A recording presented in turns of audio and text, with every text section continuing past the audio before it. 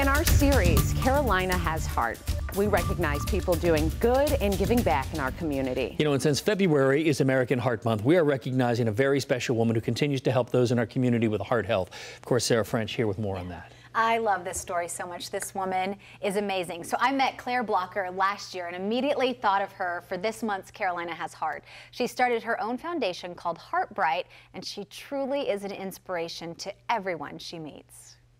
In October 2002, Claire Blocker began her journey to start her foundation, HeartBright. But a lot happened before that. At the age of 47, she had a stroke. And then when I was 51, I had a heart attack. I had no clue that it was even in my family. Nobody else had ever presented with heart disease. So I ended up having a quadruple bypass. Claire had 8 major blockages. It was just a matter of you have to will yourself to want to live and to fight. Claire's husband, Tom, was with her every step of the way. It's been quite a journey. The first preventive cardiologist she had said, you know, if you really want to help, you need to get involved with the underserved community. And I came back and I said to Tom, I said, I want to start a foundation. He said, to do what? And I'm like, I don't know, I just want to help people. 54 women started in the first HeartBright program. Now they are currently managing 1,800 patients. The folks we deal with are underinsured.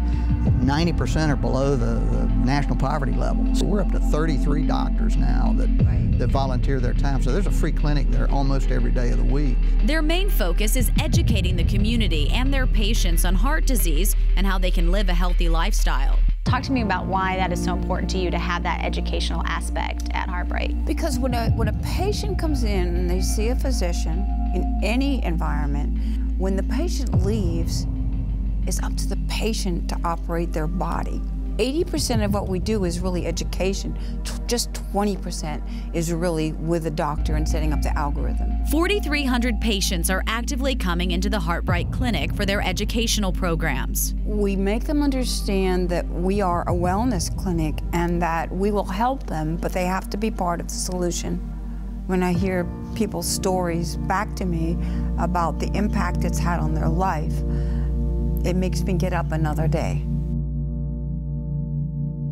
So, of course, for more information on HeartBright, or if you want to nominate our next person for Carolina Has Heart, you can go to our website, WCNC.com. But it's amazing what they were doing. And I actually emceed an event for them last year. And one of the patients that was recognized, he said he did not pay a penny. So what they're doing for these people that qualify, it's amazing. That's amazing. That's what it should be like, you know? Right. You shouldn't have to pay for that medical attention. So great people doing great work, and of course we put a link to HeartBright's website on ours as well. Yeah, it's good for people to know about. Sarah, thank you.